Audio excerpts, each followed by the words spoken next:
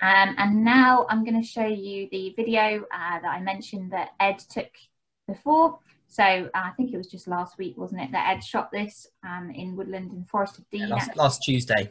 Last Tuesday, there you go. So it's a short video. I think it's 5-6 minutes long. Again, please do let me know if there's any issues with you hearing or seeing this.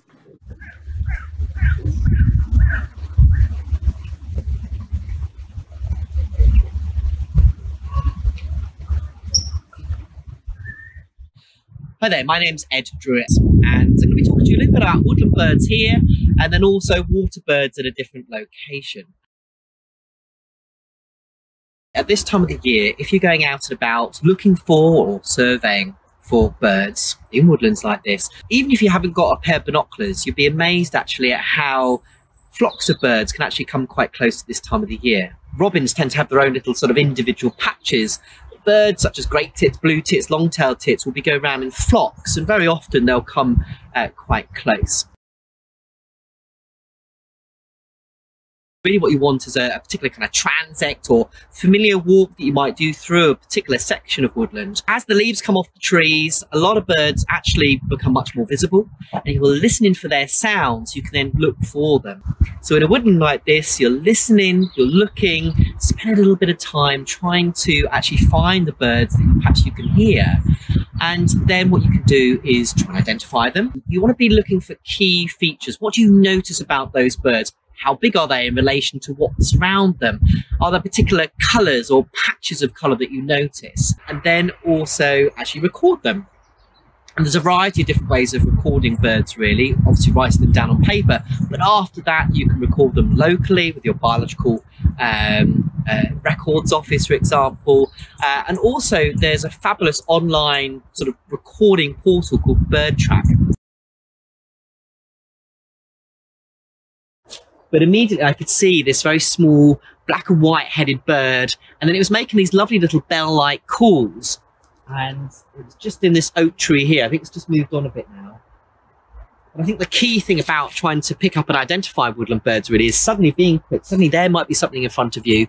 You're listening for it, you're quickly looking for it. I haven't got my binoculars on with it at the moment. It's a nice bright day. And when the bird was just in the lower branches of an oak tree behind us, I was able to see exactly what it was.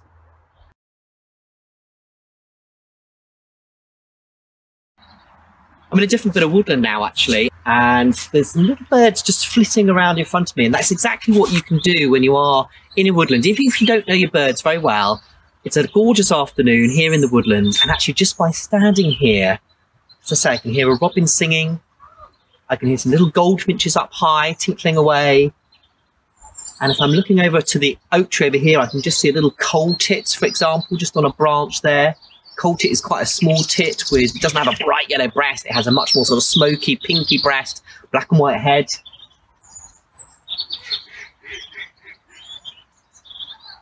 And I can see some other little birds just in the background there. So really about woodland bird watching and bird surveying, it's having a little bit more patience perhaps. During the springtime you'll have bird song everywhere, but during the wintertime it's very, very normal to have it quite patchy. Now, compared to a woodland environment where you're actually having to sort of listen and look for the birds, and sometimes they can be quite difficult to see, I'm down here now by a pond, and the difference between water, and of course there's a lot of water throughout Warwickshire, is that a pond or a gravel pit, flooded gravel pit, etc., will often have ducks on it, for example, and some of those can actually be quite tame. So, for example, just down here, you may not be able to quite see them, but there's some mallard ducks, our kind of very common duck that we have in Britain, just down here in front of me. So really, when it comes to surveying for birds during the winter time around a lake environment like this, it is about maybe getting a more strategic position where you're not going to disturb the birds. For example, here they're used to people, but where you can actually see a lot of the lake to be able to scan and identify and count those birds. Many places, like for example Brandon Marsh, there are hides where you can sit and you can look out across a watery space, and you can then actually scan perhaps from left to right, so you're not duplicating and double counting those birds. With my naked eyes, down here there's some mute swans.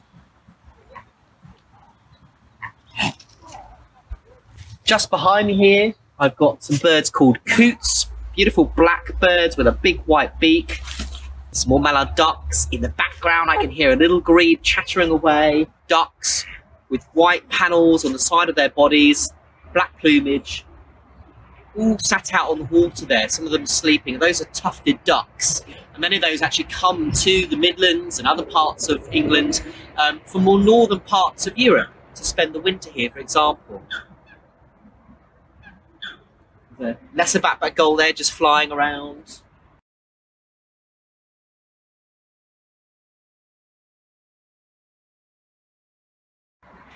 So I hope that I've given you just a little bit of an overview there of watching, listening and surveying for birds in woodlands, and also here in a wetland.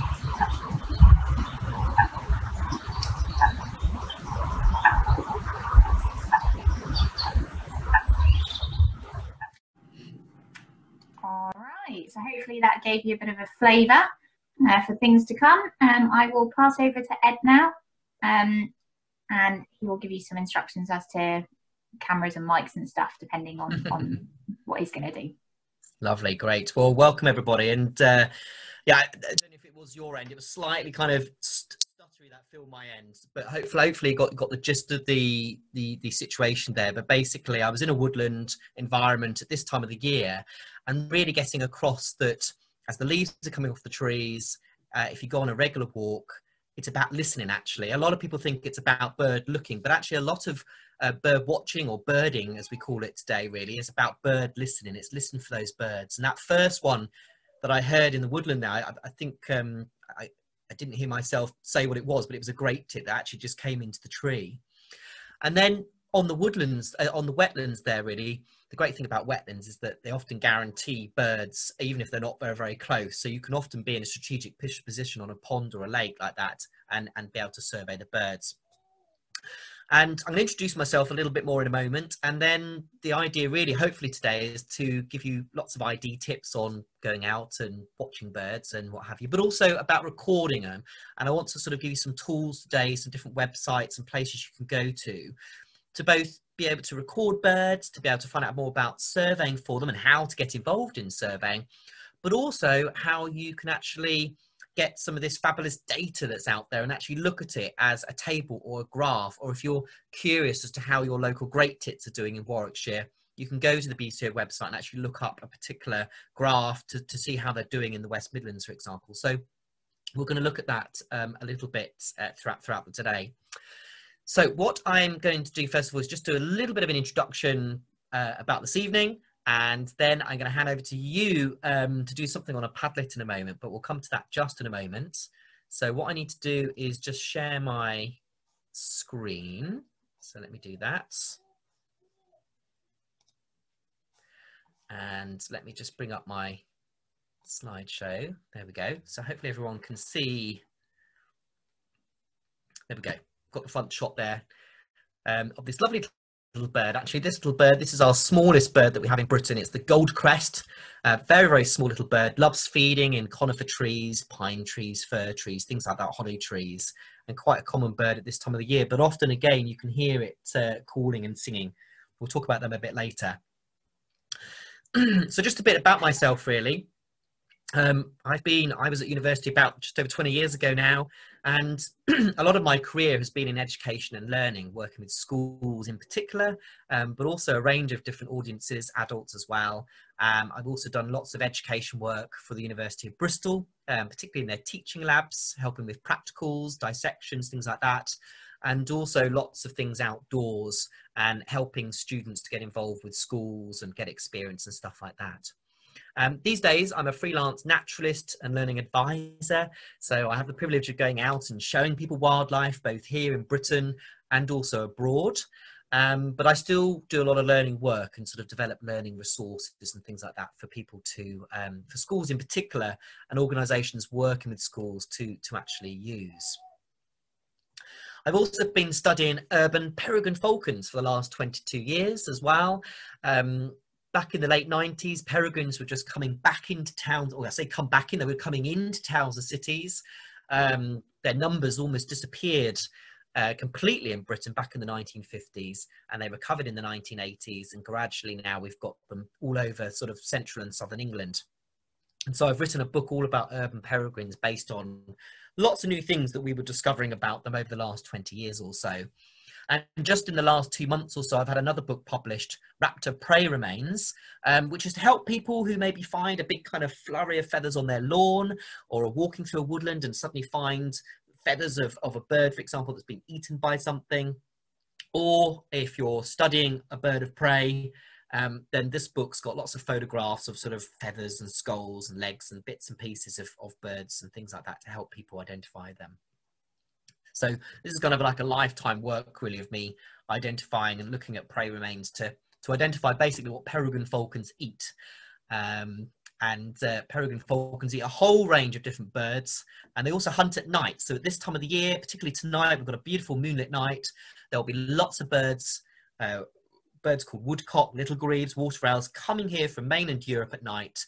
And the street lamps in our cities, including places like Warwick, the light goes up into the night sky and it shines on these night migrants. And the peregrine falcons in cities can see those night migrants and catch them and bring them back in the middle of the night. So that's going to be happening tonight, I imagine. It's quite a clear night out there already. So talking of migration,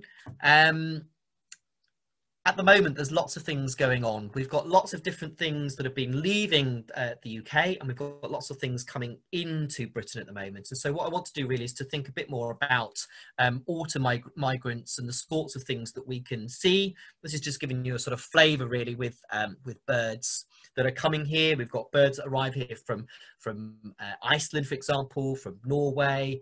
And so there's lots of really exciting things going on at the moment. There's lots of birds called redwings, which are type of thrush that are arriving here from Sweden and Norway. So really this evening is going to be about talking about what birds we can sort of see maybe around the West Midlands at the moment and how to go about identifying a lot of them. And what by the end of this evening really I hope to have introduced you to a number of sort of woodland and wetland birds in a way that gives you some tips of how to identify them both visually and hearing those birds. But then to also know how to actually survey for them, and hopefully along the way tonight also have a little bit of fun.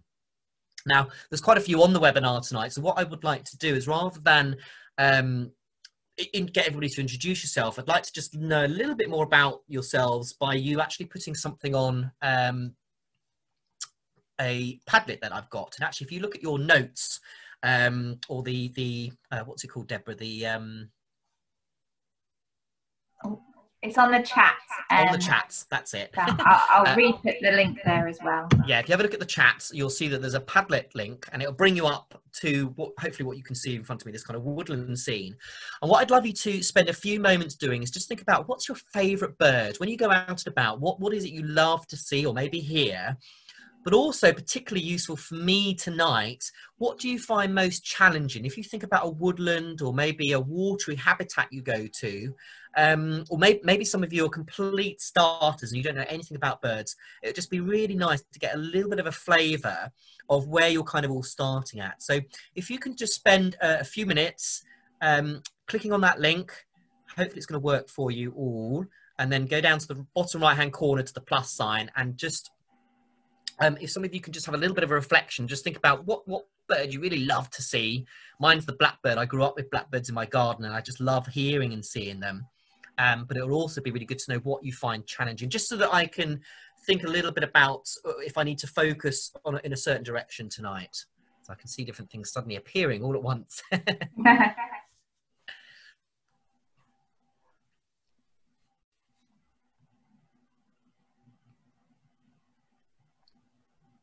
I think often our favourite birds are things that we have an association with, like someone talking about the red kite there from the Chilterns. Brilliant. So lots of favourite birds there. And if you can also just write about ones you find challenging as well, just so I can get a little bit of a flavour of. Lovely, nice variety of different favourite birds there. Robin in there, the red kite as well.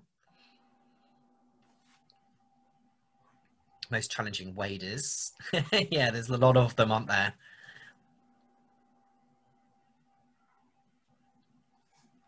Let's just move my thing around.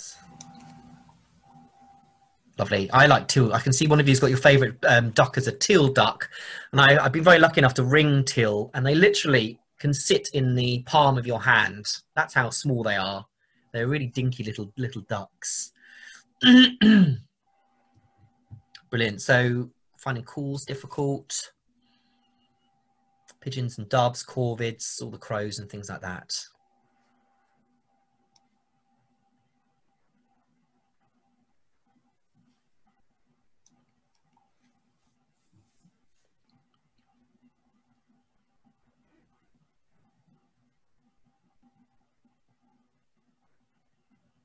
Brilliant. Some really nice things coming up here. White-tailed eagle in sky. Gulls and waders are most challenging. So I'll certainly be able to cover some wading birds tonight. And with the gulls, for one of you, I can direct you to a particular sort of video that may help with that. And hopefully some of you actually may visit some of the links that Debbie sent beforehand as well. And those links will be relevant after today's sort of webinar as well. All right, I think most people have done, yes, yellow wagtails are lovely, aren't they? Very bright yellow birds, brilliant. So we've got a bit about calls there. And sounds. And actually bird sounds is something I specialize in. So in the springtime, I take people out and I help people listen, because often the thing with bird sounds very often, it's about actually trying to help people to zone in, because very often people aren't aware of bird sounds around them. And so sometimes actually it's about just, when I'm talking to people, I'm half listening to people. I can hear what people are saying to me. I'm responding appropriately, but I can also hear what's kind of going on behind me. A bit like a newsreader where they've got an earpiece and they're talking to you as the viewer, but they can still hear what the producer or the director is saying in their earpiece. Brilliant. Lovely. Well, thank you very much for those of you who've put something on there. That's really, really useful and really nice to see. So let's just go back to my presentation. And let's go back to from the current slide there. So some of you have talked about wading birds, and I hope to sort of come to wading birds a bit later. But this, hopefully this slide here is just showing you some of the remarkable journeys that birds do make at this time of the year. And I'm going to come to sort of the Midlands in a minute and Brandon Marsh, but basically around where you guys are, across Warwickshire, there's lots and lots of wetlands. And so there's birds like snipe down here, which is this long beak. They breed, for example, in bogs and marshes all over Poland and Finland, what have you. They come to the Midlands to winter. We've got curlews that come down from Finland and Norway and Sweden. We've got purple sandpipers up here that arrive more on the coast from Spitsbergen, where polar bears live. And then we get things like redshanks, which also may be quite coastal, but some of them will come through the Midlands, migrating on their way south. And some of these birds will pass through. So if any of you, I've been lucky enough to go to sort of Spain and Portugal in October, early November time. And there's quite a lot of wetlands around southern Portugal and Spain. And wintering there will be redshanks and ring plovers and godwits that have actually passed through Britain on their way south. And we know they've passed through Britain because often they are what we call colour ringed. They've got tags on their legs, and you can read those tags or the colour rings in the field, report those through the BTO, the British Trust for Ornithology, and actually find out where these birds have actually come from. It's really neat. So here's a map of Brandon Marsh Nature Reserve, which some of you may have been to, but even if you haven't, the key thing is that Warwickshire and the surrounding counties are full of water.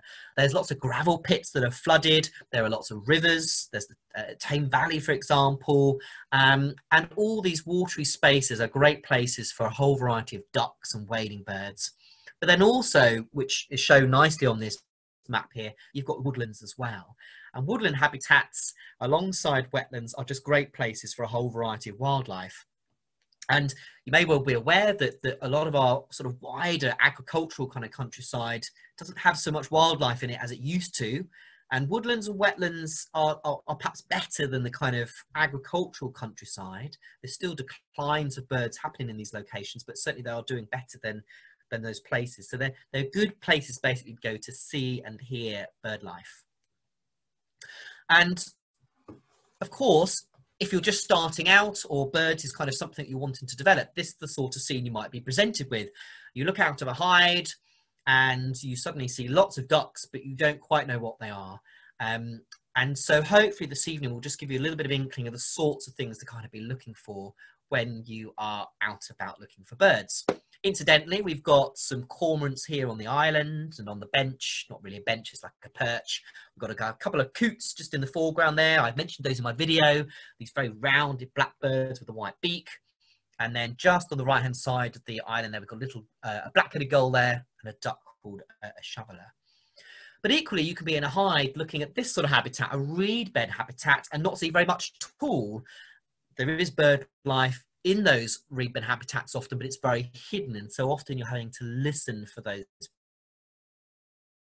birds.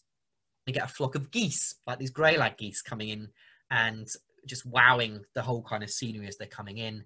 And again, another scene here where you've got lots of little birds that you might know what they are. There's lots of lapwings here in the foreground, a grey heron coming into land, and some geese in the background. So these are kind of the typical scenes that certainly in a wetland environment we might be presented with. And of course, not always at this kind of close distance, often a much further away.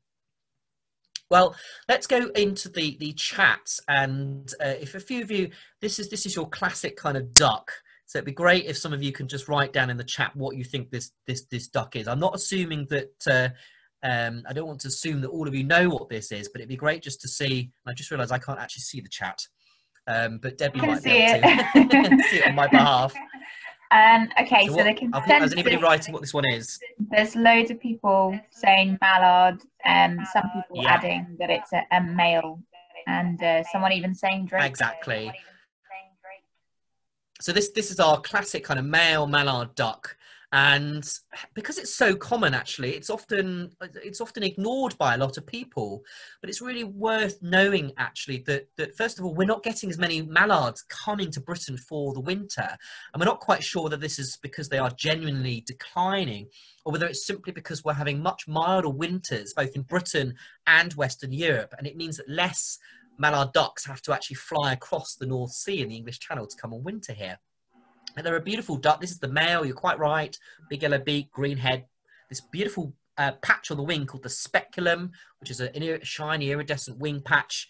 The females have it as well, and it's often used in communication when they're flying around and keeping in touch with each other when they're flying. But if you'd been around Warwickshire back in July, August time, you may not have spotted these male ducks because they looked like females.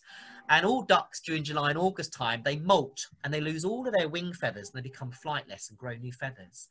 And if they were in this kind of gaudy, bright plumage, they'd be very vulnerable to predators. So instead, they grow a plumage that looks like the female, and you can still tell the males because they still have a yellow beak. But often people think the males have all disappeared, and they are there. You just need to look for that beak. Now, someone mentioned this as one of their favourite birds. So again, in the chat, can you just have a go? What one's this one? Okay, so we've got quite a few people saying moorhen. Yeah, absolutely. So this is the moorhen, sometimes confused with the coot, but as I mentioned earlier, the coot is a much sort of roundier blackbird with a white beak. The moorhen classically has the red beak with the yellow tip, white little bottom, and those little white bits on the side of the body there. What about this one? This is an exotic duck that we do have on different sort of patches of water around the UK. It's not from Britain originally. Anybody know what this was? It's one of my favourite ducks, actually. There's a few people saying mandarin duck, and yeah, man. Added that it's a drake. Exactly. So this is a male mandarin duck. The female has grey plumage with lots of white spots. The male ducks being much more colourful than the females, and they're very colourful at this time of the year because they're displaying to each other. So if you are out and about for your sort of daily walks or driving somewhere to go for one of your daily kind of exercises, you know, watch what ducks are doing, including mallard ducks. Male mallards at this time of the year will be rising up out of the water and whistling to each other to show off and display and court a female. And hopefully this one's reasonably easy for most of you. What one's this one? Grey heron seems to be the consensus. Exactly. So this is our grey heron.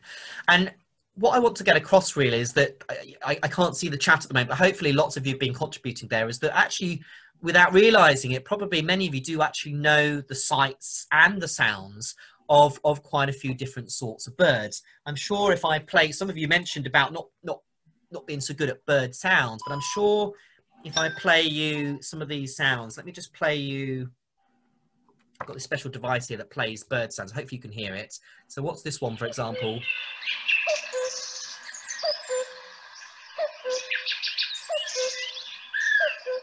That should be relatively easy, although not all of you may have heard one before. Got a couple of people saying cuckoo. Exactly. So that's our cuckoo there. What else? Some of you have this as your favourite bird. Let's see if anybody knows what this one is.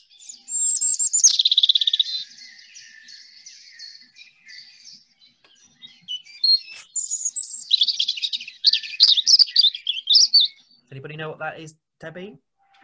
Yes, a lot of people saying robin. Exactly. So we've got our robin there, and this one, that should be quite easy.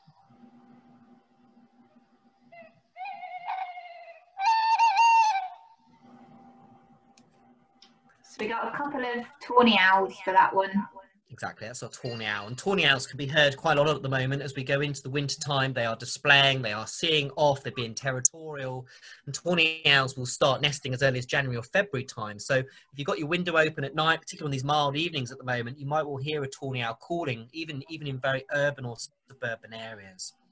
So hopefully some of those sounds, some of these visuals for you are familiar, and actually for most of us it's about building up on top of what I've shown you this evening.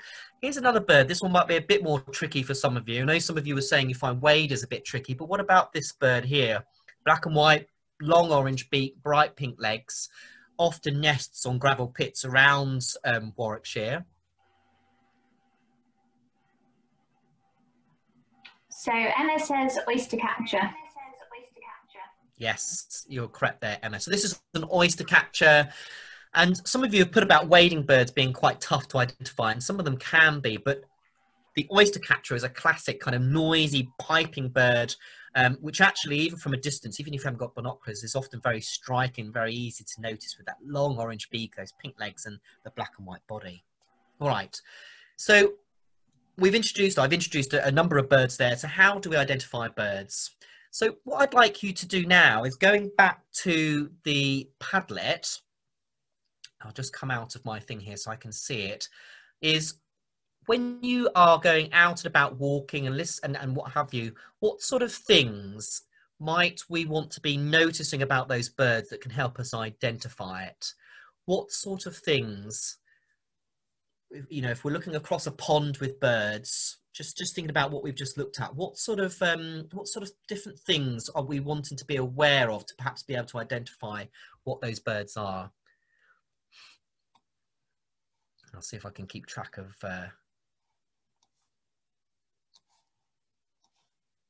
brilliant, how they are sitting. Yep, size, color, tail shape. That's a really good one. Tail shape's really good, particularly for things like ravens, for example, and crows. Habitats, yes, habitat's really important actually as well. And thinking about where you actually are. Flight pattern's a really good one. Woodpeckers, for example, have this amazing kind of undulating up and down flight pattern that's very, very, very distinctive. Male and female, exactly. So I've shown you quite a few sort of male ducks, but later on I'm going to show you a few female ducks as well. And there's a really good BTOID video that talks about female ducks. And actually, when you start to look at them closely, there are some quite nice sort of subtle differences between them to be able to identify them. Beak length, exactly. Time of the year is really important. Interesting enough, some people have been seeing swallows over the last few days, believe it or not. There's still the odd swallow around with this warm weather we've been having. They've presumably still been finding insects, but generally time of the year, exactly, when swallows, for example, are actually mostly out of this country now, and we're looking at winter birds as we go. So brilliant. I'll just have a look, check through here, volume of noise, colour, flight pattern, how they're sitting. Feather colour is really important, their size. And size can be quite difficult to judge sometimes, but it is important. Let me just see if I can move that over there a little bit. There we go. Wingspan and shape, absolutely. And the shape of the bird wings is all very important. Excellent. So thank you very much for your contributions there. let me just go back to presentation. There we go. Absolutely. So all those different things you mentioned. So for example, in this picture here, we've got some little egrets. So if they're just flying by themselves, they're actually quite difficult to judge size, and size can be difficult. But you're looking here at the fact that they are pure white. They've got a black beak. There is another bird called the great egret, which is a grey heron size. It's much, much bigger than these little egrets, which has a yellow beak at this time of the year. You're looking at the fact they've got their legs trailing behind them. So it's picking up on all these different sorts of clues. And the other thing also to remember is that what you see in a bird book is often the perfect kind of photograph or illustration. But what you see in real life is often changed by the light and where the birds are. So often I say to people, go with your gut reaction of what you think something is and follow it up afterwards with the book or online. But don't be too perturbed if what you see in the book isn't necessarily identical, because actually a book is showing you in the perfect light and the perfect plumage. And of course, in real life, birds aren't always like that. Now, you don't necessarily have to know all these kind of bird parts, but it is worth just being aware of when you are watching a bird. There are some quite key parts of a bird to be aware of. So, for example, if you look in the middle of the wing, there are some feathers called the greater coverts. And those greater coverts are quite useful because often the tips of them are coloured. They might be custard coloured, like, for example, in a dunnock or a housebow. They might be tipped white, for example, in a chaffinch, or grey in a bullfinch. So those greater coverts can be quite useful sometimes at identifying a bird. The rump. So if you look towards the tail and the base of the tail, you've got the upper tail coverts and the rump. So that rump can be quite useful. For example, in a bullfinch, as a bullfinch flies away from you when you're walking along maybe a country path, for example, you might see this flash of white, where the white of the rump of the bird is becoming very visible. Also, the head of the bird's quite useful. The nape, the back of the head, the crown, and also sometimes whether they have a stripe going through their head as well can be very useful. So, as I say, you don't necessarily need to know all of these different parts, but there are certain parts of the wing and the head that can be very useful. All right. So, going on then, what I want us to think about really is thinking about two surveys, which I'll come back to a little bit later, but basically by knowing some of these things about these birds that live on the water and in the woodlands, we can actually then take part in surveys where we can actively go out, and not just go out for our sort of daily exercise, but actually in the springtime, or the wetland bird surveys done every kind of second or third Sunday in the month. You can actively go out and record birds and actually then upload those onto different survey websites, and that will actually then contribute towards our science and understanding of those birds. So I'll come back to those a little bit later on. But what I want to do first of all is think a bit about woodland birds, and then what I'm going to do is have a little break, maybe for 5 minutes or something, and then we're going to come back and look a little bit more at sort of water and wetland birds. So here I've got 11 different birds, and what I think would be quite nice for those of you who'd like to, you know, it's anonymous on the Padlet, which is really nice, but spend maybe a few minutes just maybe not jotting down what some of these things are. Maybe just put the number and what you think it is on the Padlet. Can we do that at the same time? Are we able to look at the screen and do the Padlet at the same time? If not, we can jot it down, maybe jot it down, or just mentally, or is it easier to put it onto the notes? Yeah, it's probably easier to put it on the chat because you can see it at the same time. Yeah, or at least I can. yeah. So that's true. So maybe put it onto the chat, and if there's some you know, just put the number and what you think the bird is. And this isn't to test you, but it is a chance just to sort of get a little bit interactive what these birds are. I'm going to go through what they are, so don't worry. But again, it's just helping you to realise perhaps that some of these you do already know. So we'll just give you a minute or two to do that. Some of these might be completely alien to you, so don't worry.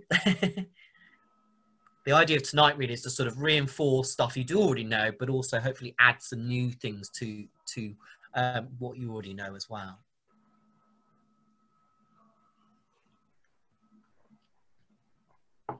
Do you know all of those, Debbie? I think so. Got some of my faves there. Oh, excellent. When you look at them like this, Oh, brilliant. When you look at them like this, you actually realise that we do have some very colourful birds in this country. And even for me, some of the brown birds are really, really pretty when you see them up close. I can see people looking at them closely, so we'll give another minute or two. Yeah, there's still lots of answers coming. I think my particular faves are number 4 and 8. Oh, brilliant. I'm just trying to see if I can see the chat. Oh, hold a minute. I think I can. There we go. I managed to bring it up now. Ah, I can see it. Yeah. Oh, great. Okay. I just needed to press the button. It's great to see how many of you got those photographs and the sounds, actually. So that's really, thanks for all your contributions there.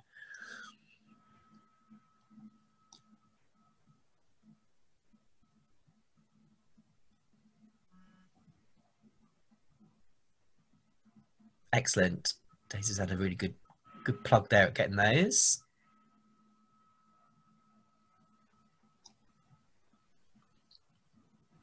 Well, I'm glad someone's had a go at 6.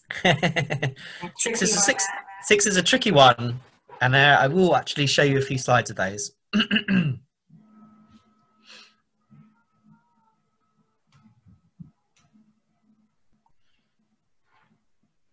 Yeah, one's a bit tricky, isn't it? We don't often see, number 1 is one of our most common kind of woodland and garden birds, but we actually don't see it very often. So it's not always a familiar one, but Emma's got it there. I think with 1, you often see its movement more than anything else. For number 1? Yeah. Yeah, no, absolutely. Definitely.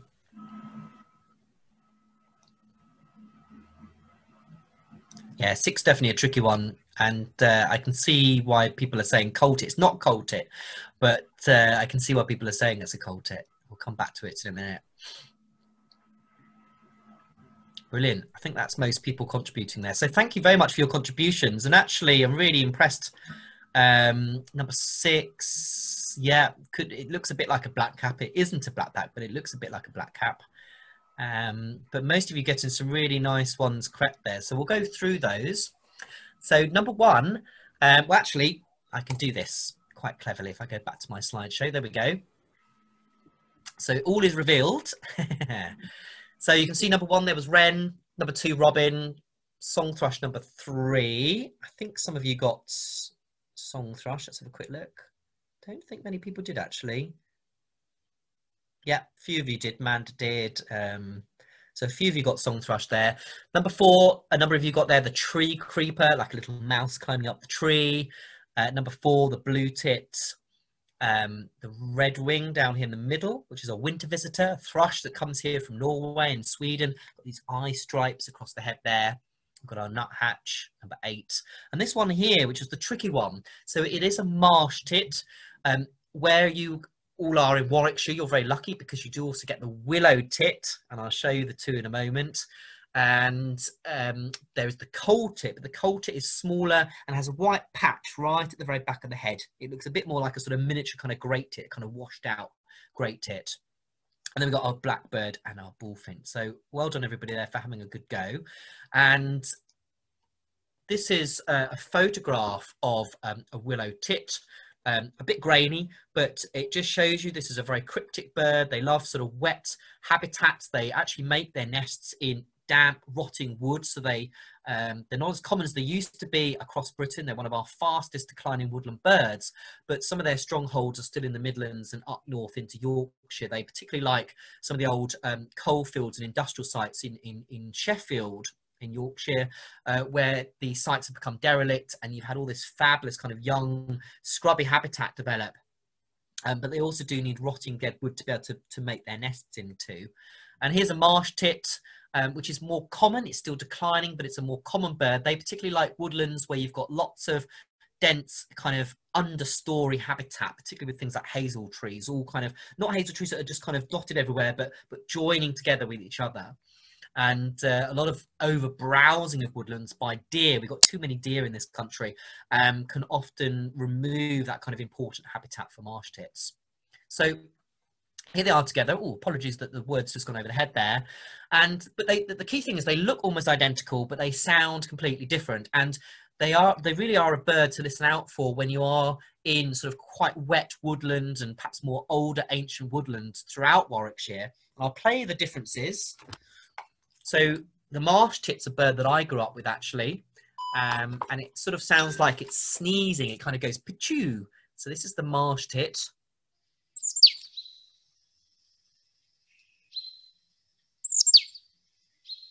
And you can often hear that in woodlands. And then this is the willow tit.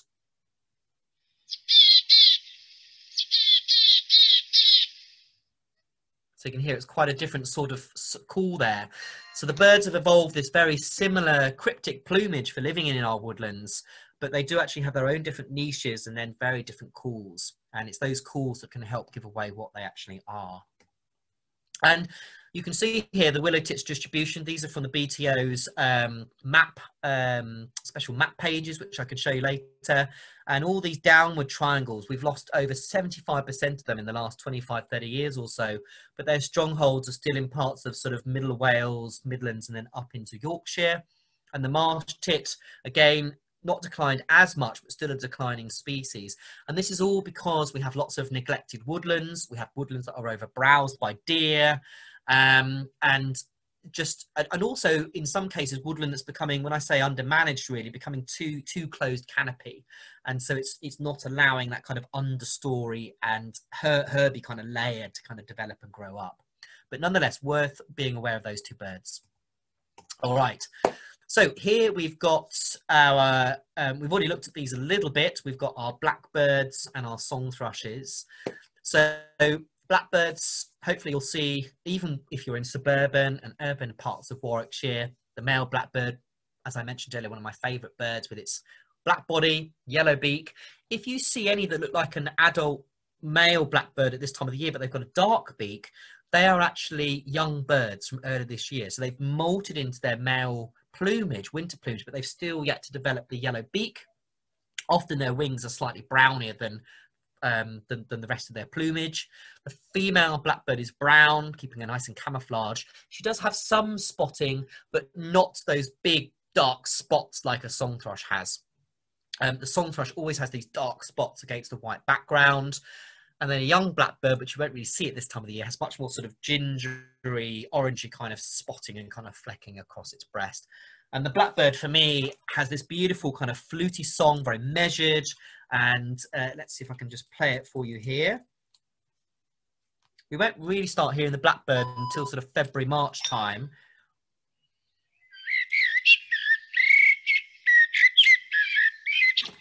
It's lovely and fluty.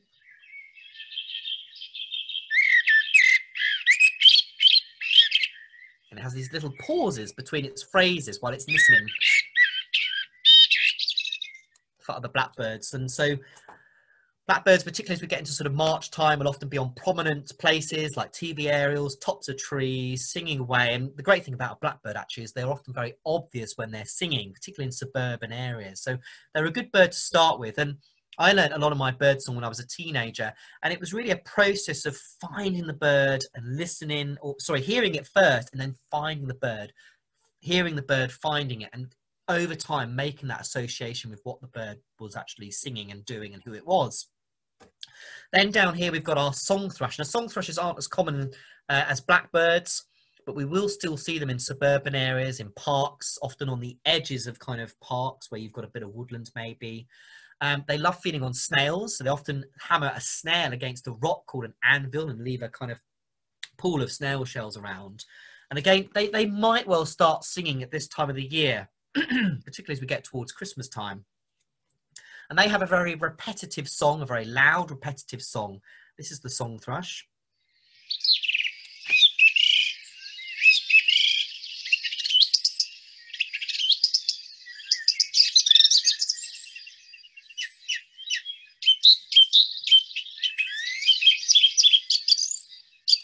So hopefully you can hear that the song thrush is sort of going.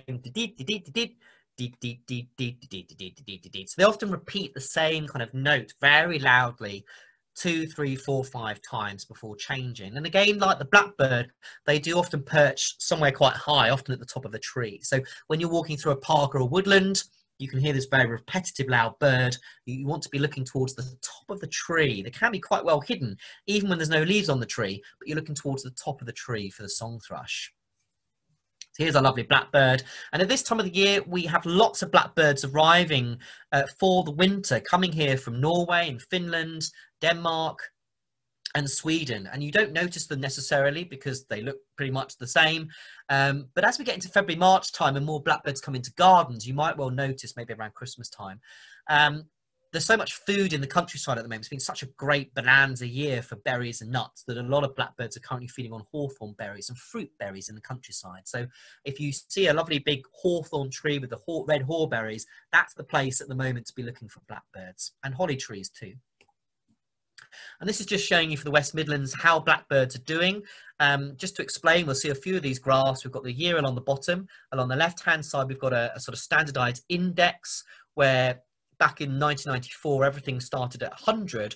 So we can see that from that standardized point in 1994, blackbirds have actually increased over the last 20 years or so.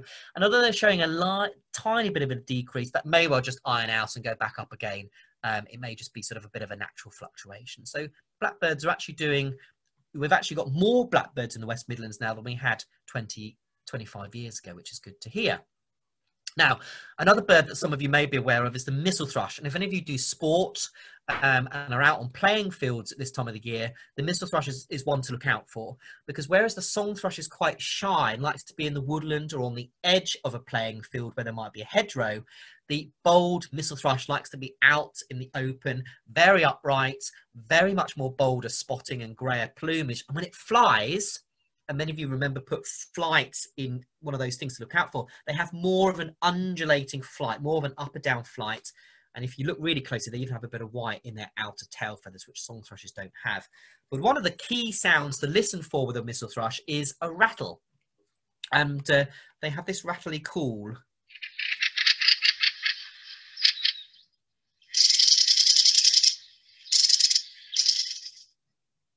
And none of the other thrushes made that sound really. So that's a really good sound to be listening for and looking for. Song thrushes aren't doing so well as they have been. Their numbers have been going up and up and up in the West Midlands. Their numbers going down a bit. But generally, I think across England, song thrushes are doing much better than they were in the 90s. During the 90s, we had quite a lot of hot summers that I think removed their food of slugs and snails. There was a lot of problems, I think, in agricultural areas for them. They have generally been doing quite well. So we'll have to keep monitoring and see how that goes. But you know what? It's by people like yourselves going out and doing, for example, breeding bird surveys that gives us this kind of very accurate information of how birds are doing in different parts of the UK. So on our left-hand side here, we've got the song thrush. The right-hand side, we've got the mistle thrush. You may be going, oh my God, they all look the same. But actually, if you look at the mistle thrush on the right-hand side, the spots tend to be much rounder and bolder. It has more oranger coloured legs. And as I say, it's often the wear. So some of you put habitat as an important thing about identifying birds. It's the fact that you see the mistle thrushes in large open areas, cricket fields, playing fields, school fields, parkland areas. If you're in a forest, you might well get them as well at the tops of trees or rattling as they're flying over. Whereas the song thrush, you tend to get much more in the woodland and on the woodland edges. And here's a juvenile, a young mistle thrush, just showing you that contrast between its kind of very greyish young plumage, and then it's just starting to get through that nice kind of custard yellow spotting with those much darker spots on the breast there. And here's another mistle thrush. And a bird to listen out for and look out for at the moment is the redwing. And the redwing, as you can hopefully see on the map here, we have some coming from Iceland, if you live in the north of England, and in the Midlands, we tend to get them coming from Scandinavia. And if you go outside tonight, you might well hear a redwing because they migrate at night, and you can often hear them making a little contact call. This one here.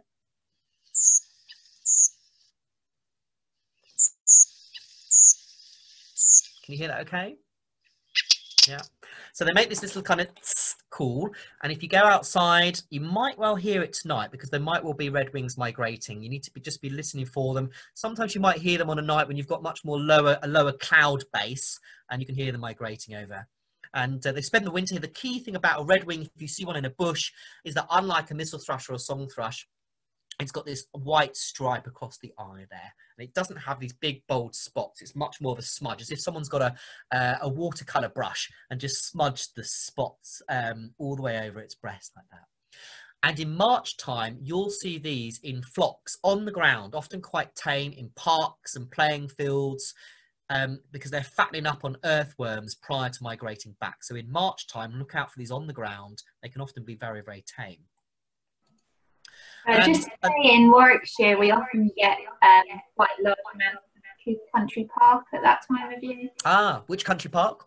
Coombe Country Park. Coombe Country Park, brilliant, yeah. So it's good time of the year to be looking for them. Another bird that's been arriving over the last month and is still arriving, also from Scandinavia, and if any of you go to Poland or Switzerland, even during the summertime, you'll see these breeding in those countries. This is the fieldfare, and it's a very colourful thrush with a greyish-blue head, brownish back, again, often flying around in flocks. That's another bird to be looking out for on berries and fruits and things like that. So here are all four of those thrushes in summary: the song thrush, much shyer in the woodlands, the missel thrush, bolder in open areas, the redwing, feeding lots on berries at the moment, and the fieldfare will also join them as we get more into the winter time.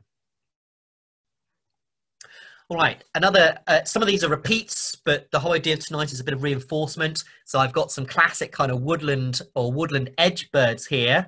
I haven't got these one numbered actually, which is a bit, I numbered the earlier ones and not these ones, but have another go on the chat. And you could always just say top left, top right, top middle. I think they're pretty much almost in a nice kind of way in which you can describe them. But again, I'll stop talking for a moment or two and just give you a chance to reflect and have a go at writing down what you think some of these woodland birds are.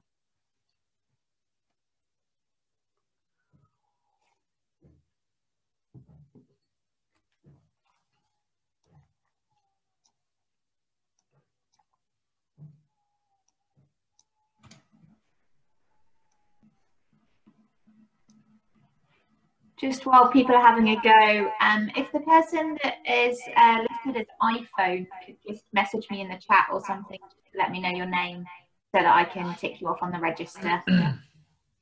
Brilliant. So some of them are coming in.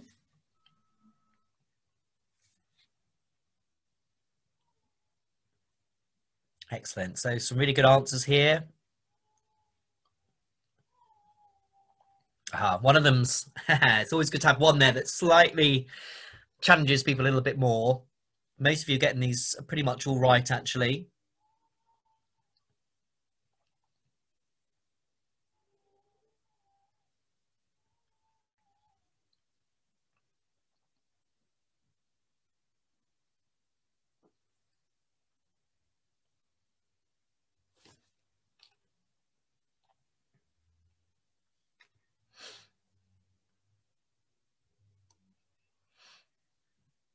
Brilliant. All right, so really good attempt there by people. Yeah, lots of you going for the woodpecker in the bottom left.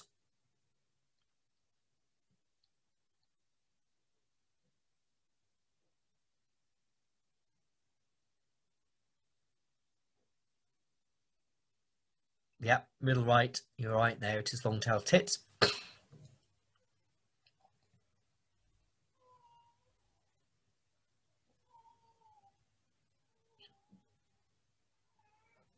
All right, just give another 10 seconds or so.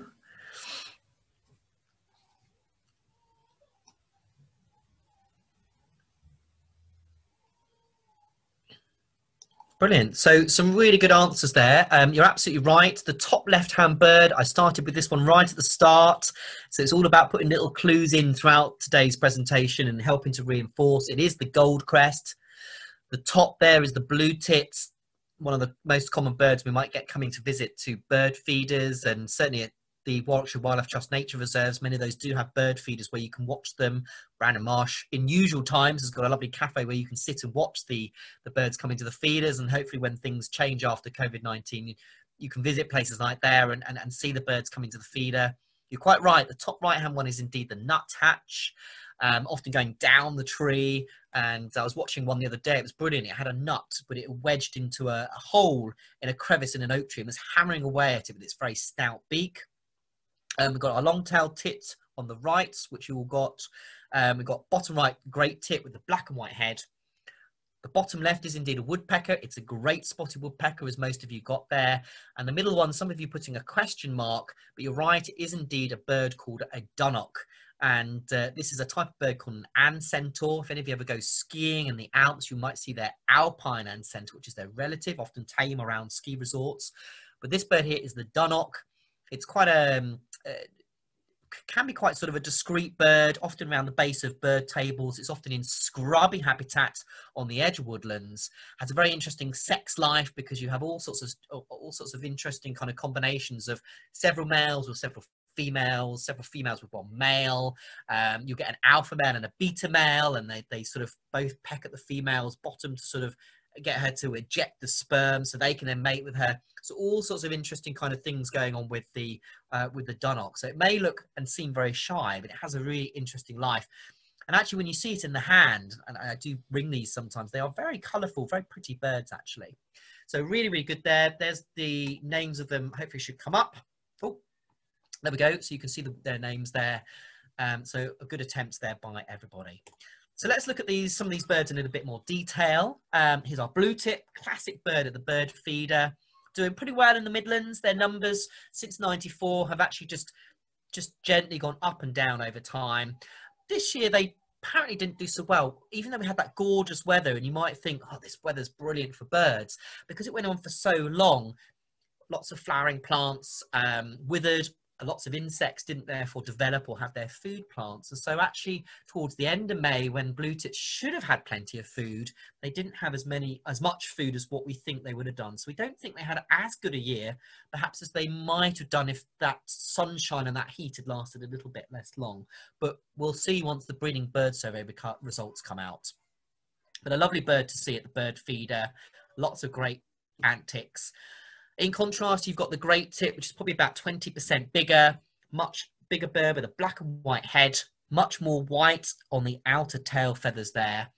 And again, another fabulous bird to see, and has a different niche to the blue tit. It has a much bigger, stouter beak. It's much more likely to be spotted feeding on the woodland floor, searching for invertebrates and nuts in the leaf litter, and also hammering away at nuts and seeds in trees themselves, whereas the blue tit is going to be much more on the outskirts of the trees and the leaves. They're a much lighter bird. And the great tits have a hierarchy as well. So if you have a garden or when you visit a bird feeding station, it's the more dominant, healthier birds that tend to be feeding first, and the younger birds and the females tend to be subordinate. They have to come in actually sort of second to those more dominant birds. So there's an interesting kind of hierarchy that goes on. And their classic call that you'll hear in February time, January, February time, is kind of this teacher call. They have all sorts of little ring and bell like sounds and churs. And let me just play their song. This is one of their songs. They have quite a few different songs. And the classic one is this teacher, teacher, teacher.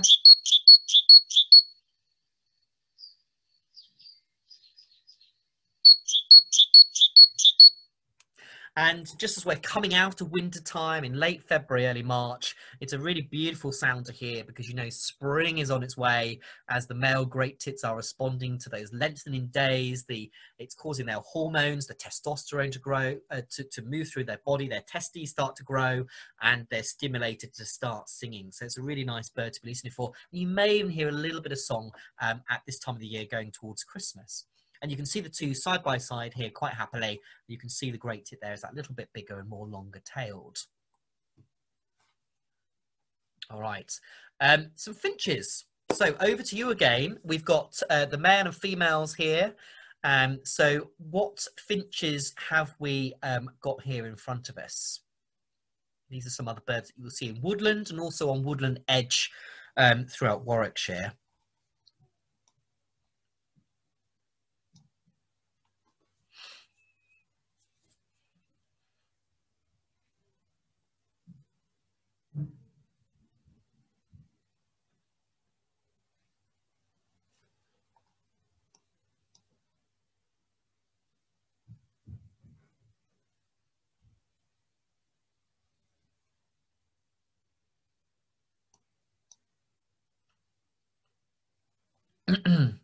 I must just say that the top left-hand bird, the illustration shows it much more red than you would naturally see it. Actually, it's usually a bit more sort of less bright red than that one.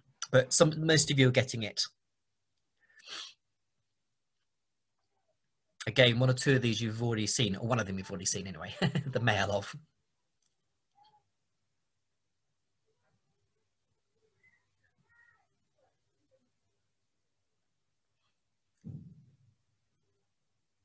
And hopefully for many of you, this is just a really nice reinforcement. And actually, there's quite a few birds you do know. And hopefully for those of you who are new to this, hopefully it's just helping to just present and introduce you to some of these new birds. Many of these also will come to bird feeders as well, which is always a nice way of seeing them.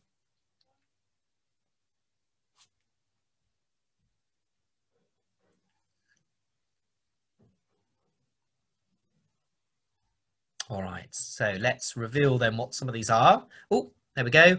So we've got our chaffinch at the top there. We've got our male on the left, not as bright as that normally. Female on the right, much more grayer plumage. But remember I showed you the bird and the labels on the birds. They've got these white edges to their greater coverts. Just here where my mouse is, just going around there. They've got these white edges to their greater coverts. And up here on the shoulder here, they've got these scapular feathers under. They've got some coverts on the wing called epaulets, which are also white. And interesting enough, in the male, the more symmetrical and the bigger those white patches, the sexier he is, the more attractive he is to the female birds.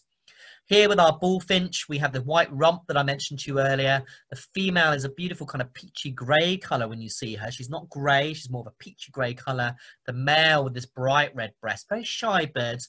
But as I mentioned, often when you're walking along, they fly out of some brambles. They like feeding on bramble, blackberry seeds. You'll often notice the white rump. At the bottom here, we've got our greenfinch. And on the right here, we've got our goldfinch. And the goldfinch is a very pretty bird, feeds on a whole variety of different flowering plants. It's doing very well. And it's got this bright yellow on the wing. So before we have a break in a few minutes, I'm just going to go through the finches quickly. So here's our goldfinch. They classically love coming to Niger seed in a feeder, but I have them feeding on sunflower hearts. But they feed on a whole variety of different wild seeds as well, including things like knapweeds and teasel, and they'll even come to things like evening primrose seeds that people might have growing in their gardens. And since the 90s, their numbers have just been going up and up and up. They don't seem to have suffered in the same way other birds have, other finches have with changing agricultural practices. They're very good at feeding on lots of different composite flowering plants like dandelions, for example, and groundsel and wild lettuce and stuff like that. So they are able to find lots of these different flowering plants across the countryside still. And also, many of us put food out for them, specifically for attracting goldfinches. So they seem to be doing very well. Then we've got our chaffinch. This is the male here.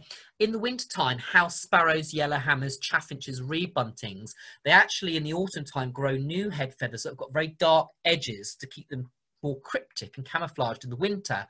And then through abrasion, the tips wear away to reveal a beautiful bright plumaged male in the springtime. So it's a great way of actually saving energy. You don't have to grow new head feathers in April time. You just allow natural wear and tear to break off the tips.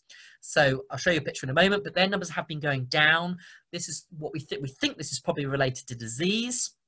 I'll tell you a bit more about that in a moment. But here's a male chaffinch up close. You can just see the blue tips of its head starting to come through. There's a bit of wear and tear happening on the top of that head there. Here's the female, very similarly shaped, very similar wing markings, but just much grayer.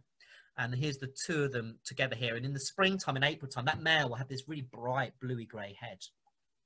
And the greenfinch, beautiful, beautiful bird, much thicker beak than a chaffinch or a goldfinch. Very good at cracking open seeds of things like hawthorn and blackberry, for example. The female, this is the male, very green and yellow. Female, a little bit sort of grey brown. But sadly, the greenfinches and chaffinches have been suffering a disease. You may, if you have bird feeders at home, have seen sometimes the odd very unwell bird at the base of the bird feeder, and it's an indication that you need to give your bird feeders a really good clean. And there's a a tiny parasite, trichomoniasis, that infects their breathing and their kind of food digestive system and causes them to die. And it's kind of jumped from pigeons and doves into the finches, and it's had a devastating effect on greenfinch population, and seems to be having a sort of delayed but devastating effect on the chaffinch population as well. The ones we're left with, certainly with the greenfinches, hopefully are resistant birds. They have resistance to this particular parasite, and certainly where I am, I have them breeding now in the garden or near the garden. So hopefully their numbers will over time start to recover. But definitely some good birds to be looking out for. But you can see here how the greenfinch numbers have just gone down and down and down because of this disease. So the message really is to feed your garden birds, but if you do see birds looking unwell, to clean your feeders, take them away for a bit so that birds can disperse, but also regularly clean your bird feeders anyway. Take all the food out, particularly when it's been raining, give them a really good clean with some mild detergent and let them dry properly before you put them back out again. All right, so there's our greenfinch feeding on the feeder there. And just a couple of birds before we finish our break: the dunnock, the goldcrest, the wren. And the wren, as Debbie was mentioning, you often see, you'll notice the movement of wren, maybe in the brambles, the undergrowth. It's got a little sticky up tail. Very, very loud song for the size of the bird. This is its song.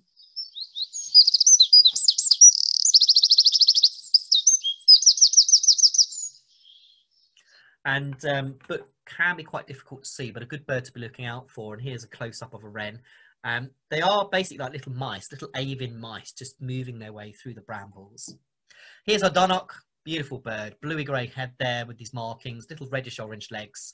You don't tend to notice them so much in woodland and parklands. It's a bird you notice much more in your garden, but they do love kind of stacks of bramble and scrub. And good bird to look out for. And you might sometimes see the males, the alpha males, wing flicking. They're flicking their wings up and showing off to each other. And then the goldcrest, which is a bird which I really, really encourage you to listen for at this time of the year, because you'll suddenly hear them everywhere. You'll often hear them making these little squeaky sounds. And if you hear them singing,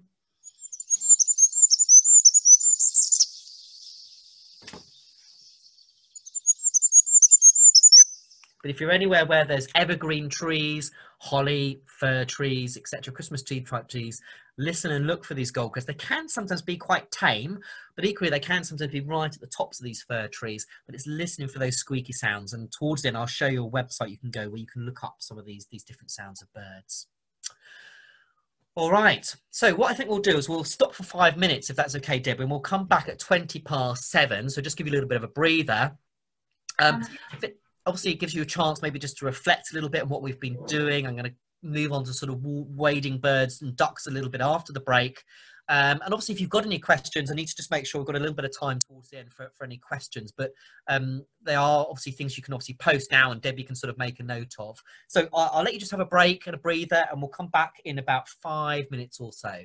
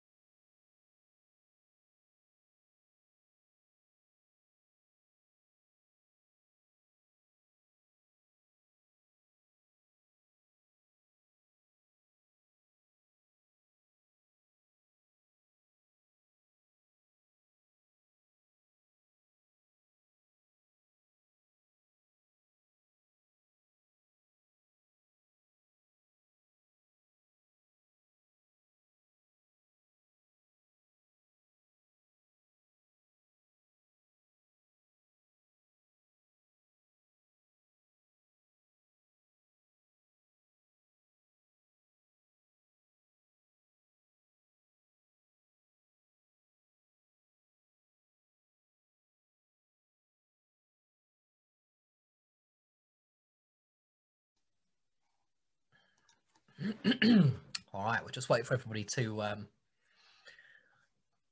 come back in, and let me just share my screen again.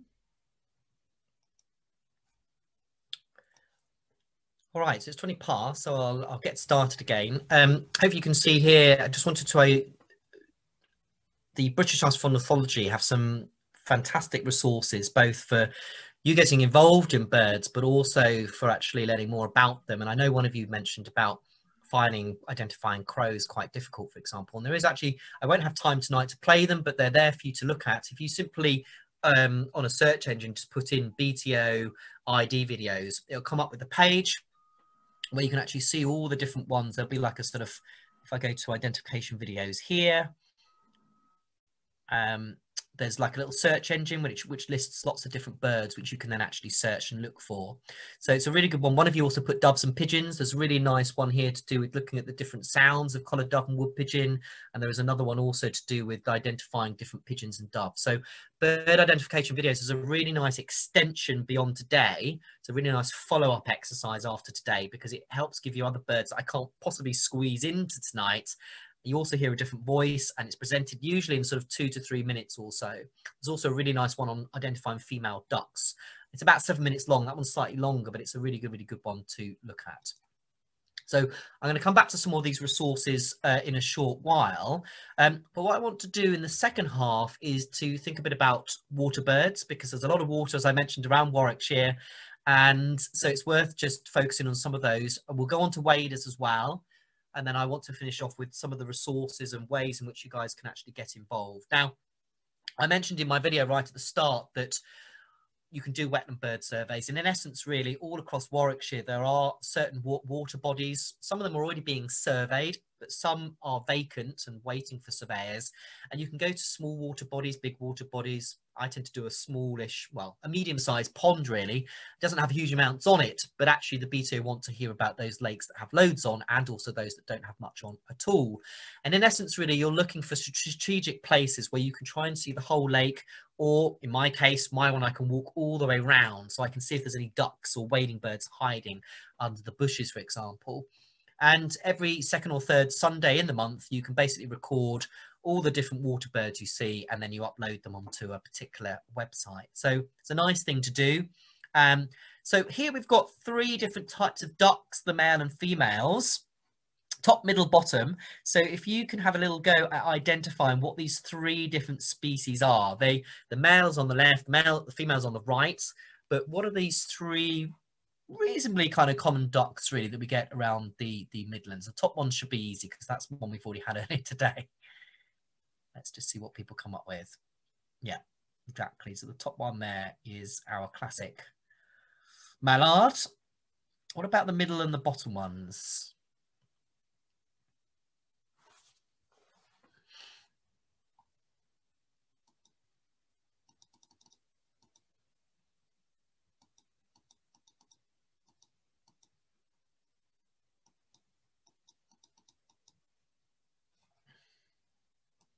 Excellent. Emma's got them all correct there. Brilliant. So absolutely, we've got our mallard on top. We've got the gadwall duck in the middle, which is an increasing duck that we see around our wetlands. And on the bottom here, we've got our shoveler duck. Excellent. Joshua got all 3 of those as well. So here we go. Here's the three of them there. And 2 types of diving ducks. What are these 2 species here? These are 2 diving ducks, very common around the sort of flooded gravel pits that we have around the Midlands. The bottom one, the potchard, not as common as it used to be. I've just mentioned its name. Exactly, yeah. So we've got our brilliant, yeah, so we've got our tufted duck on top there, and we've got our potchard below. And again, we've got the tufted duck here. I was mentioning these in my video at the start. Bright yellow eye, these white panels. The females are much more of a chocolatey brown. The males below with a reddish head. Females on the right there, much grayer, the potchard there. All right, so these are just some ducks that you can be looking out for. One of you have this as your favorite duck. This is the teal duck, which is kind of the size of can sit in your hand very happily. The male with this beautiful kind of colourful head A female very brown, but has a green speculum. So I told you about that blue patch on the mallard duck earlier. Well, the female and the male teal have a green patch instead. And the female teal tend to look much darker and smaller, almost very hard to miss, very easy to miss actually on a wetland. They can be very cryptic. Even the males with those heads actually look very dull in poor light, and almost you won't see the detail of that yellow at all. So a few ID tips. Well, if you're looking for female ducks like this, you're often looking for the colour of their wings and the shapes of their beaks. So this is a shoveler duck on the left with that big, broad beak, for example. And if you look, you might just be able to see there's a little bit of green on her wing, whereas the female mallard on the right has the classic bluey purple speculum and quite a mottly kind of beak. There's our mallards. And even when they're upending, you can still see that bright blue. They're the only duck in Britain that have that blue in the wing. And then this is our gadwall. So gadwall is an increasing duck that we're seeing more and more on wetlands across the Midlands. And this is the male, very beautiful when you see it up close, very grey and black from the distance, but lots of these patterns and vermiculations that make it a very pretty duck.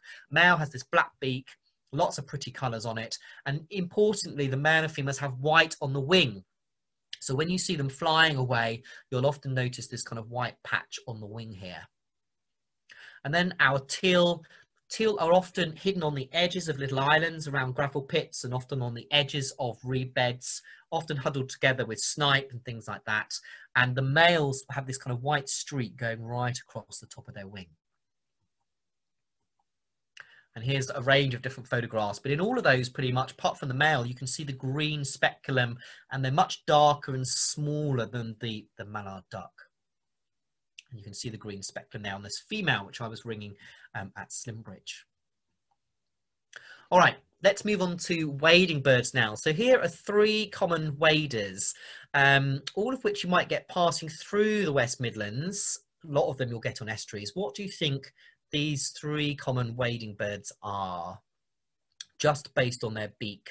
We've got one that's going up, one that's going down, and one we've already come across a little bit earlier on in this evening.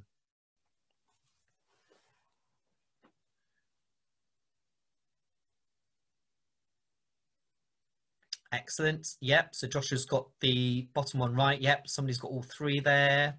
Top right, Becca. Yes, you're right. You are correct.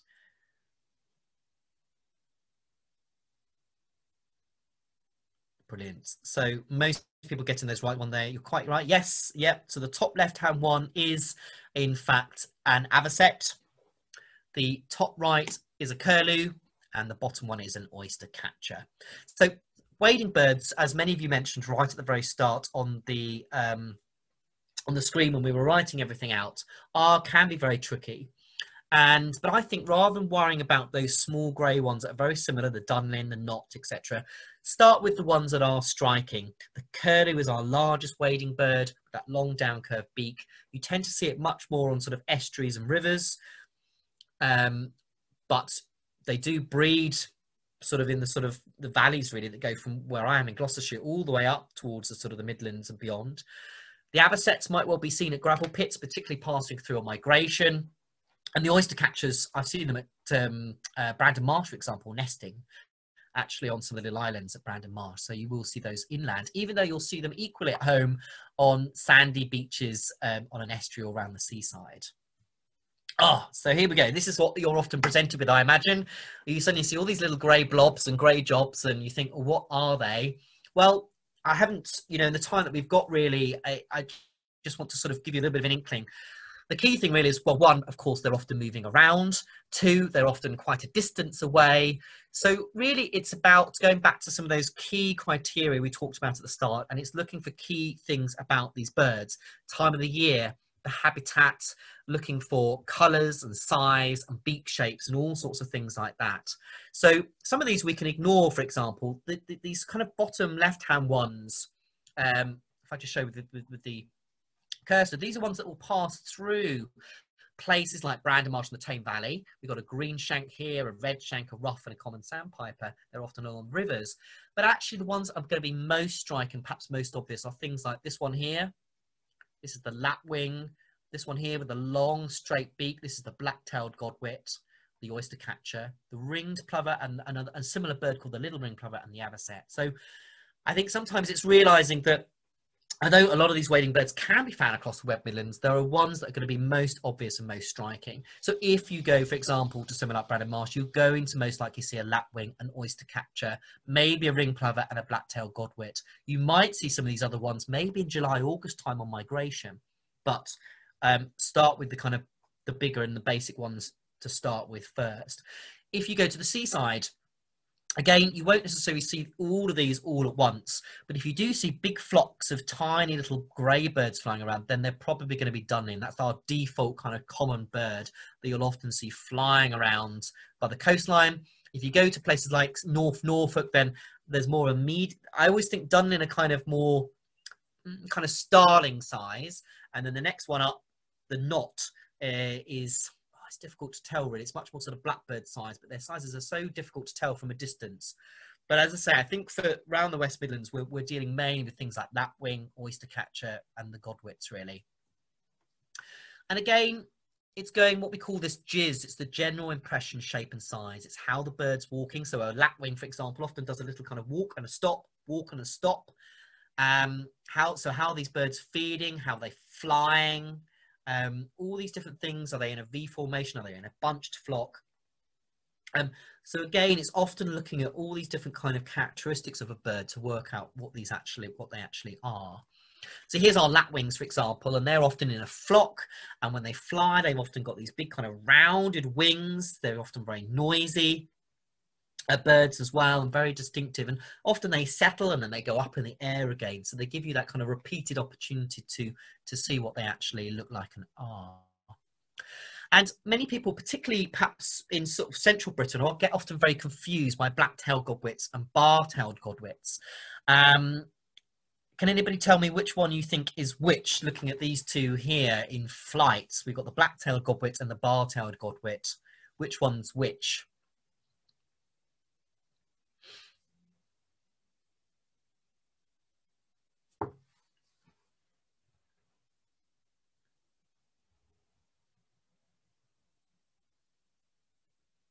Yeah, absolutely, that's right. So the black-tailed godwit is the one on the top. So there's two things here. First of all, the bar-tailed godwit is much more of a coastal bird. If you go to the North Norfolk coast, you might well see the bar-tailed godwit there feeding in the more sandy areas. If you go to the ex-estuary in Devon, you'll get the bar-tailed godwit, sorry, the black-tailed godwit in the more muddier places near Topsham, and the bar-tailed godwit more towards Exmouth where it's sandier. But actually, generally, at inland gravel pits and inland places, you're not going to get the bar-tailed godwit. You might sometimes get some on migration. Peregrines will sometimes eat them at urban locations in the middle of the country. But generally, your default godwit in small flocks, or even sometimes big flocks in the Midlands, is going to be your black-tailed godwit. So that, first of all, that's the kind of default anyway. Secondly, godwits are never sitting still for very long, so usually they flap their wings, have a little flutter, fly around, and you generally notice black and white wings. Don't worry about the legs so much, but it's the wings, it's the black and white wings, and bar-tailed godwits don't have that. There are other subtle things as well. So there are legs, for example. The black-tailed godwit has longer legs and it has a longer bit of leg above the joint, whereas the bar-tailed godwit has a shorter bit. And I always think the bar-tailed godwit looks more curlew-like, much more streaky. And the bar-tailed godwit has a very subtly more upturned beak. But do you know what? From a distance, you won't notice that. I would go and just keep watching them and look for them fly. And even with the naked eye, you will usually notice those black and white wings. So that's a good tip there. Here's a bar-tailed godwit just feeding on the beach there. So hopefully just in that time there, it's just giving you, I didn't want to sort of overburden you with lots and lots of different wading birds there. I think the most obvious you're going to get are things like the godwits and the lapwings. And so those are really good birds to start with. And we've talked about the oyster catcher as well. So for those of you who struggle with wading birds, I would stick with going out over the coming months really and looking for wading birds, but look for those things like the lapwing, the godwit, and get confident with those ones first. And then if you see something a little bit different, you've got something to compare to, both size-wise, perhaps maybe what its behavior, what it's doing. Look for the beak, look for the colors. And you can gradually build up on what that bird might look like. And again, on the BTO videos, there are some nice comparison videos of godwits and sandpipers and dunlins and things like that to help, which again extend the sort of learning that we're doing at the moment. So let me just go to the end here. So what I want to do is just spend the next sort of 10 minutes or so before we have some questions, just thinking about the next steps, both in terms of resources, but also surveys. So let's just think about that. Firstly, there's lots of different fabulous bird guides out there. And where possible, try and get bird guide books which focus just on Britain. Because if you get the Collins Bird Guide's fabulous book, but it also covers every other bird you'll see across Europe and even sort of towards Russia way. If you go for one that's just Britain and Ireland, then you'll get just the birds you're most likely to see in this country. The other thing is the bird ID videos, which I've just referred you to. So those are really good comparison videos of the most likely birds it is that you can get confused. Your doves, your pigeons, your corvids, your different wading birds, your different groups of wading birds, really. There's also the Nord University also has a really good online course. The website down here, birdid.no, and you can register, and there's some really nice online progressive learning where you're learning about the birds with pictures and sounds and things like that, and you can go at your own pace. And I think it's free as well. I don't think you have to pay for it, but it's a really great way of sort of testing yourself on this website. So birdid.no is a really nice one if you want to sort of do something a bit more. And there are lots of apps out there as well. The top right one here is called Chirpomatic. You pay a little bit for it, but in essence, you can record the sound of the bird and it will give you a rating of what that bird is. And generally, it is a very good app. With birds like great tits that can make lots and lots of different sorts of songs and sounds. Obviously, it can sometimes get a bit confused with those, but generally, if you play it, if you record a black cap or a great tit or songfish, it will get it right. There's also the Collins Bird Guide. So that's the book version that you can actually download for a fee. The RSPB has an e-guide to British birds, which is free, which again gives you really nice profiles and illustrations and basic information about the birds. So there's lots of nice things out there like that. And the Cornell lab called Merlin also has the European kind of ID app version where you can put in the color of the bird and characteristics about it. I think it also has the sound thing as well where you can record and it'll tell you what it is as well. And the Merlin's quite good because it also does birds in other countries. So when I was tour guiding in Mexico last year, I downloaded the Mexico version and was able to sort of show participants sort of Mexican birds and calls and sounds, which I wouldn't have had if I'd just taken my field guide. And the RSPB, rspb.org.uk, also have an Identify a Bird website where you can put in where you saw it, how big it was, what colour it was, and it will give you matching birds that relate to the information you put in. So I put in here same size as a robin, and so it's brought up probably every woodland or wetland bird you can imagine. It's the size of a robin, but you can go down by refining it by colour and where you saw it and things like that. So that's on the RSPB's Identify a Bird. And what I'm going to do is just go to some different websites now. So let me just, where should we start? Let's go up here.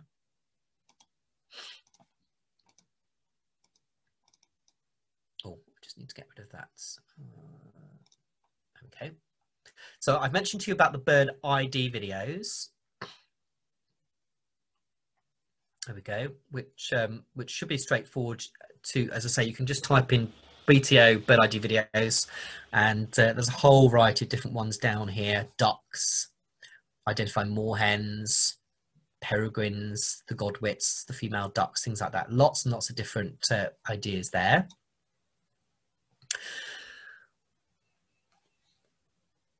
And if you go on to the BTO's sort of bird identification, the main web page there are some nice, again, sort of tips beyond what I'm giving you today. There's training courses, birding basics, survey essentials. So it just gives you some sort of further information beyond what I'm sort of giving you tonight, really. Let's going to bring it up. So it just gives you a bit more information about, if you're going out doing a survey, the sorts of things to be aware of. So familiarising yourself with the survey methods, using a map or your knowledge of the area to check for hazards and things like that and what have you. So lots of nice things there. And what I want to do is to get to the survey pages. I might just do that a moment. There's also really nice, so the BTO have also produced some really nice bird song basics videos on YouTube. So these actually complement some training courses the BTO do, but you can also use them standalone. So for those of you that struggle with bird sounds and want a bit more tuition, and again, I can't do all the birds just in an evening's webinar. If you look up bird song basics on YouTube, these are BTO videos. And there's a really nice mindful minute there, which is actually just listening, just reflecting on bird song. But then there's also some really nice comparisons done by Nick Moran, who's the training officer, between things like the doves, the tits, the greenfinch, the goldfinch. So a lot of these are species I've talked about tonight. And what I really encourage you to do is to watch some of these videos to reinforce some of the things I've been saying tonight, but also to get some extra new tips that Nick's giving you there. He also gives you house sparrow and dunnock, for example, dunnock and wren. So lots of things I've covered tonight you can go back over, and there's some sort of bird quizzes in here as well, which again relate to the courses, but I think you can probably have a go at it as well. So survey wise, let me just bring that up bigger. So I've mentioned to you about the wetland bird survey. So the wetland bird survey, as I mentioned, there's lots of information. Again, if you look up wetland bird survey BTO, there's lots of information about taking part. And what I encourage you to do is that if you're really interested in going to a wetland where you can actively record the birds and submit them, for example, as part of wetland bird survey, go to the website and then go to find a vacant site. And if you click on that, it brings you up a map, and basically you can zoom in to the Midlands, hopefully wherever the zoom is. I might just put in zoom to region.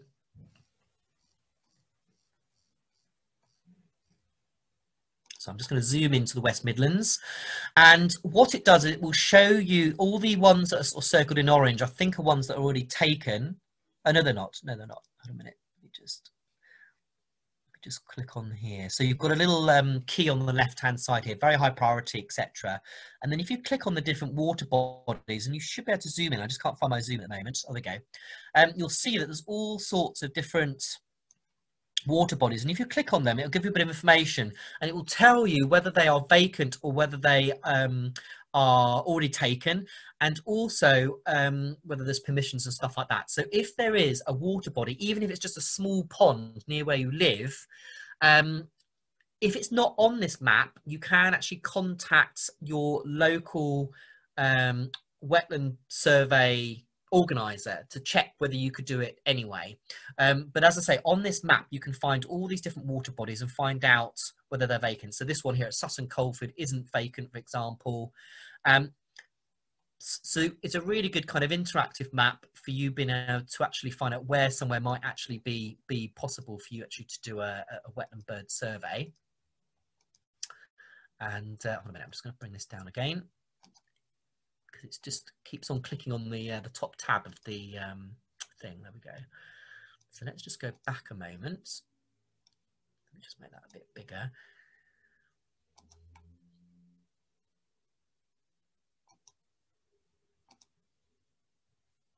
So again, if you go back to taking part and scroll down, contact a local organizer, you can fill in your details there.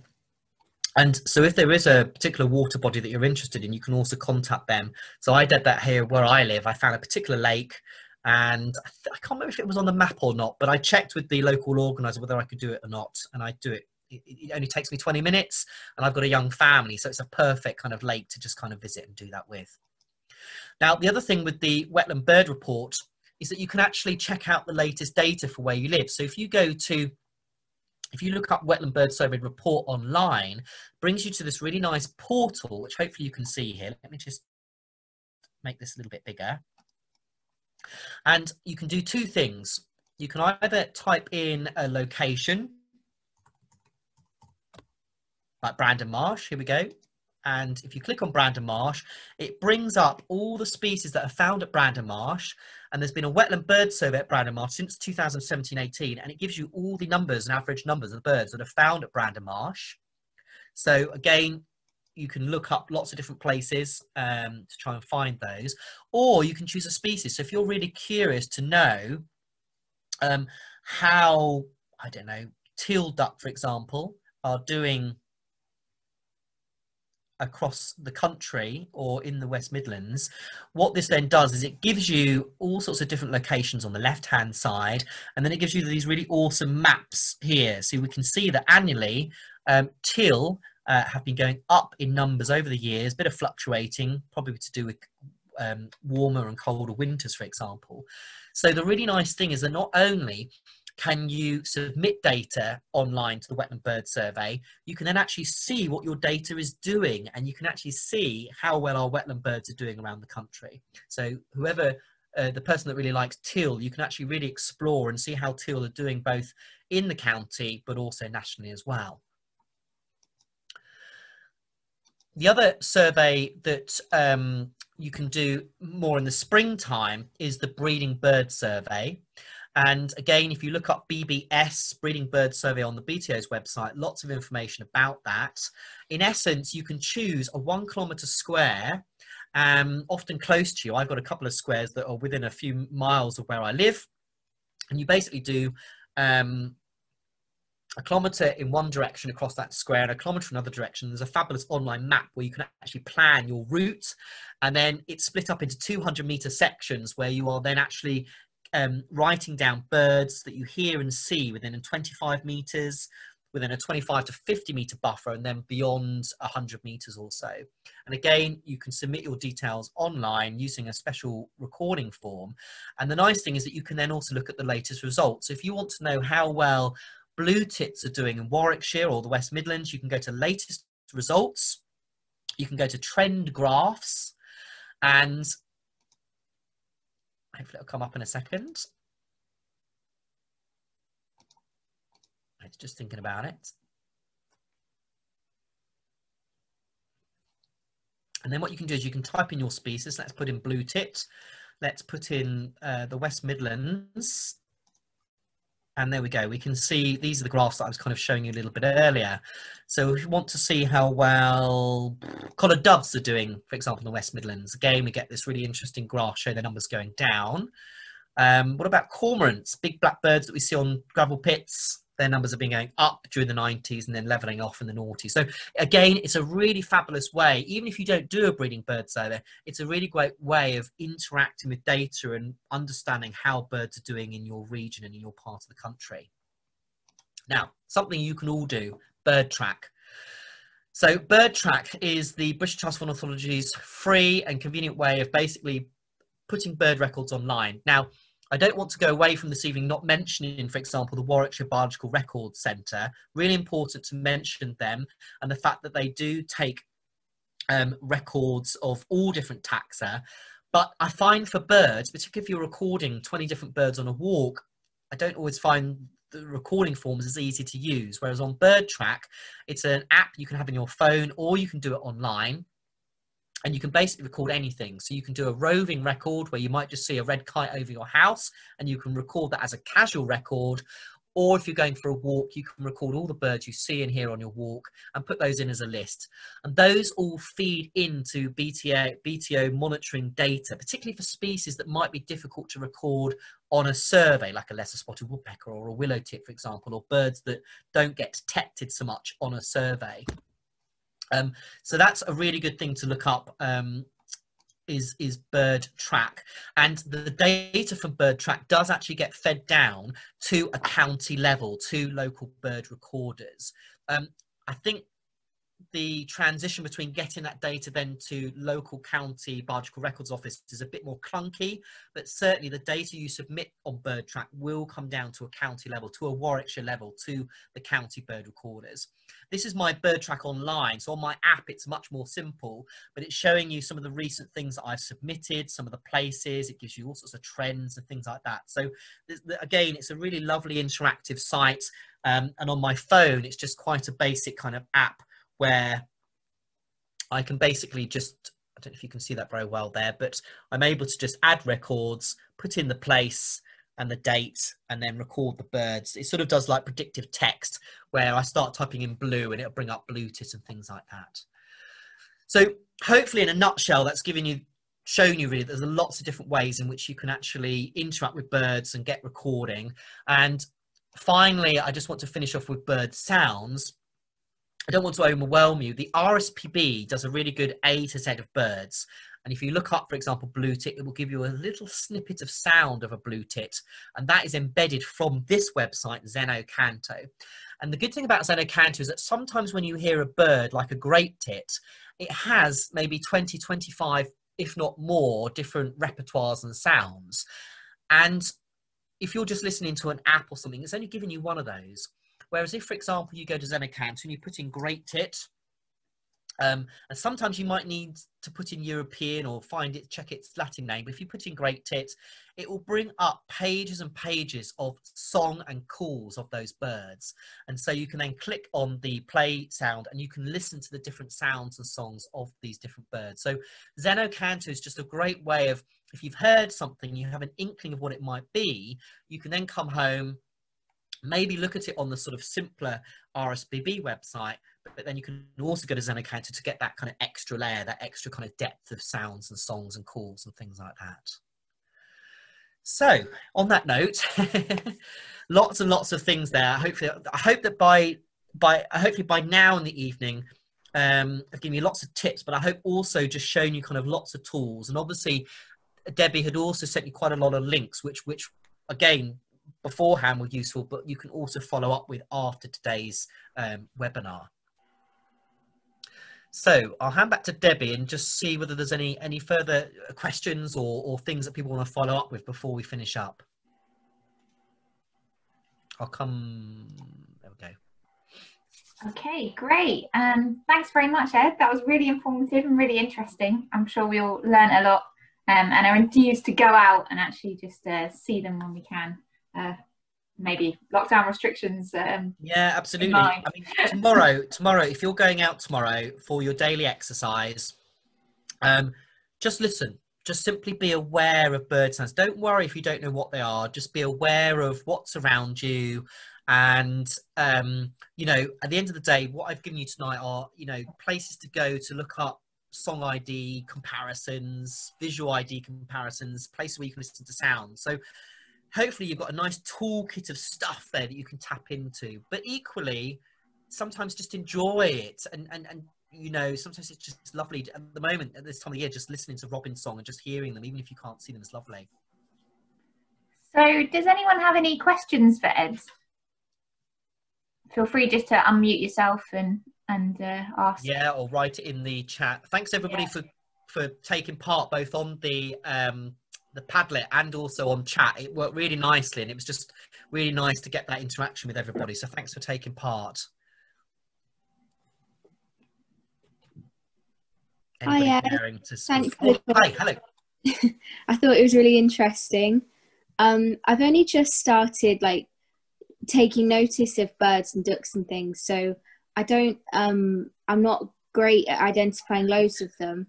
And one thing I noticed, I went around Draycott Water the other day, that the birds are quite far away, so it's quite hard to like see what they are. So I wondered if there was any like binoculars that you'd recommend that are sort of compact and not too expensive. Yeah, absolutely. I mean, in terms of binoculars, it's quite good if you can to find an optic shop nearby. Sometimes nature reserves will have optics that you can try, but it's definitely worth having a play. You'd be amazed at how many. If I just go back and share my screen, hold on a second.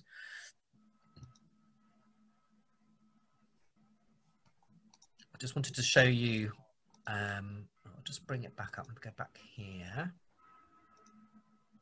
just going to share my screen again, and I'm just going to scroll down. Hopefully it's going to show me what I want. Just bear with me a second. Just finding the slide I want. There we go. Budget binoculars. Slideshow. From current slide. So I did a number of years ago now, I did a couple of features where I tested out binoculars for BBC Wildlife magazine. I think this was about 8 years ago, maybe 10 years ago now. I look very young there in the photograph. And the ones that came out best actually were these ones on the bottom right. These were Celestrons, and these were £127. So The thing I would say is that if you only pay 30 or 50 pounds for a pair of binoculars, you are not going to get very good optics. You're going to get very poor optics, very low light levels. You genuinely want binoculars like these ones that are 8 times 42 or 8 times 32. So this means 8 times magnification, and then the 32 relates to the width, the diameter of the lens. Now, often the small ones you might get given by charities like the National Trust, or you might get sort of very, very cheap. They only have a diameter of about 15 millimeters. So they let very little light in, and they've got very poor optics. If you pay a little bit more, so somewhere between maybe 100 and 200 pounds, which I realize might still be a lot of money, but it's, as I say, if you look for maybe these Celestrons, they're much closer to the £100 mark. Then I think you've got the comfort. These are kind of much more factory duplicated ones, in the sense that they're not as specialized as the really kind of expensive ones. But actually, I quite like them. They've often got very comfortable eye cups.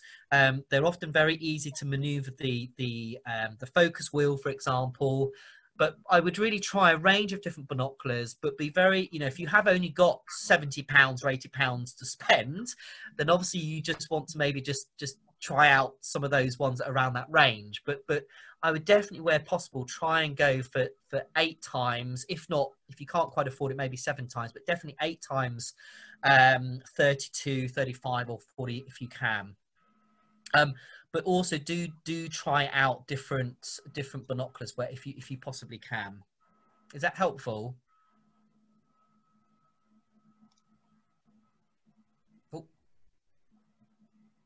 Oh, we lost. Just wanted to check that's answered her question. I can always get back to her with some of the information. I think she's dropped out. Oh dear. Anyway, well, hopefully for the rest of you that's helpful as well. I think, although binoculars aren't necessarily cheap, I just think that if you spend closer to £50, you're wasting your money. It's better to save up or try and save up some money to actually go just that little bit over £100 and go for something a little bit more expensive. But I was wowed by these Celestrons. They're a Canadian make, and they beat binoculars that were almost double their price. So I was very impressed with those when I did that. I mean, I did that about 10 years ago. There's others on the market, I'm sure. All right, anybody else? Just following on from that, when I've sort of looked at binoculars before, I've got a pair, but when I've looked at upgrading, I've looked at second-hand ones. Yes. I wondered if you had any tips of like what to be looking out for with second-hand ones in terms of condition, but also in terms of specs. Yeah, so again, in terms of, if we start with spec first of all, so again, you're looking at 8 times something. You can 10 times something's okay. I would say if you're doing more woodland bird watching and kind of park bird watching, 8 times is better because it's got a wider field of view. If you're doing more sort of open water and open habitats, then 10 times can often be better because it's giving you a closer view. But in a woodland, it means you can't always find stuff so easily. You're looking really for cracks and stuff like that. Often it's quite useful is to turn the binoculars the other way around and look up the bigger end rather than looking up the eye lens end. Look up the other end, because sometimes that's where you might be able to see if there's a crack or if something's not quite right. If they're not quite aligning. But also just test them out with each eye. With binoculars, they usually have like a little dial on one of the eye lenses, which basically you can usually adjust for your weaker eye. So my weaker eye is my left eye. So what I do is I focus normally with I use the focus wheel to focus with my right eye, and then I open my left eye and I turn this dial to just get the focus right for my left eye. So again, you just want to have a little fiddle with those just to make sure that they're aligned. Often when binoculars get bashed around, some of those alignment bits misalign. And so what you're looking for is fuzziness or almost like rainbow edging where you can see a bit of rainbow. And that means that there's probably the lenses just aren't quite working properly. And that may not be a problem, but often when you get a rainbow around your view or you're just getting what you're seeing in each eye isn't quite lining up, then that probably just means they've been knocked a few times and things like that, really. But just general quality of them. quite often though, bird watchers are often just replacing their binoculars just because they're going for an upgrade, and so you can often get very good quality ones. The older ones, the classic kind of heavy, kind of warlike black coated ones that often come from you know, a few generations ago, they can be okay, some of those, but they are often very old and very knocked around, and they can sometimes be a nice first pair of binoculars. So my first binoculars were the kind of older, kind of like, I don't know, 1950s black binoculars, but they were a good starter, and then I sort of gradually upgraded from there, really. Thanks for that. Ah, brilliant. Okay, that's all right, Abigail. Yeah, hopefully I gave you enough information there.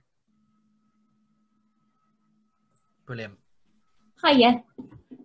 Thank you very much for your talk. It was super informative. I was just so we've got we've got one bird feeder in the garden, and so you said about how there is a disease going around with the finches.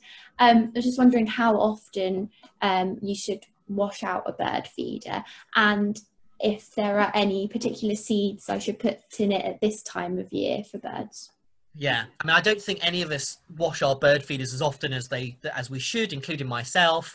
I tend to find when we've been having a lot of this wet weather, I tend to find that the bird food, even in the best bird feeders, gets cloggy and clogged up. And so, one, it stops the bird feed flowing through the bird feeder, but also it can start to go mouldy.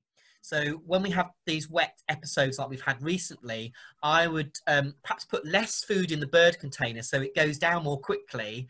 So that way you can keep sort of just keeping on top of it. The worst times for kind of trichomoniasis tend to be, I think, more in sort of late winter when lots of birds are coming to the garden. We might be starting to get some warmer temperatures when the parasite can multiply more, and also perhaps in sort of late summer. But really it's about keeping an eye on it. I tend to find with my bird feeders, you can see they starting to get mucky where the birds are feeding on seed, particularly in this wet weather, and it gets very dirty and wet, and you can see that the perches they're on get like dirty. So I think it's at this time of the year, particularly when it's been wet like this, I would do it sort of maybe every few weeks or so. And then during the summertime, if you've only got few birds visiting, you don't need to do it too often, but certainly if you do see some birds looking unwell, then the best advice is to remove your bird feeders for at least 2 weeks, clean everything really properly, let all the kit dry out, and then reintroduce your bird feeders slowly. In terms of bird feed, it's more expensive but less messy below the bird feeders, and that is sunflower hearts. But the cheaper version is sunflower seeds, and the birds can easily just break those open. They do leave a bit more mess with the kernels. Peanuts are still a good food to put out for the birds. They're loved by great spotted woodpeckers and nuthatches. And fat balls are still really popular as well. Fat balls are really popular with starlings in suburban areas, and long-tailed tits love fat blocks and fat balls and things like that. So it kind of depends what you want to attract. What I would avoid though is pet shop bird food, where it's very cheap, because what they've done is they've put corn, wheat and broken up dog biscuits into a general bird mix. You're looking much more for sort of high energy bird mixes that contain millet and small seeds and sunflower seeds, and avoid those kind of classic kind of pet shop bird feed mixes that have got broken dog biscuit and corn, wheat and sweet corn in it. Avoid those ones. You'll only attract pigeons that way. Thank you. I think we've got some of the cheap food in it at the moment. Yeah, it's worth paying a little bit more. Again, if you pay a bit more, if you go through somewhere like the RSPB, you're getting a guarantee that the food is coming from a reputable supplier. The wildlife trusts have their own farm, which also produce food that come from, you know, seed that hasn't been sprayed with chemicals. So again, the wildlife trust, the RSPB, you do pay a little bit more, but you are getting that peace of mind that the seed the birds are eating hasn't been sprayed to death, or hasn't sort of had like insecticides. I can't remember what it's called now, but neonicotinoids can sometimes be in the plant and then come out in the seed without it being sprayed. So you can also do it that route as well. Thank you. All right.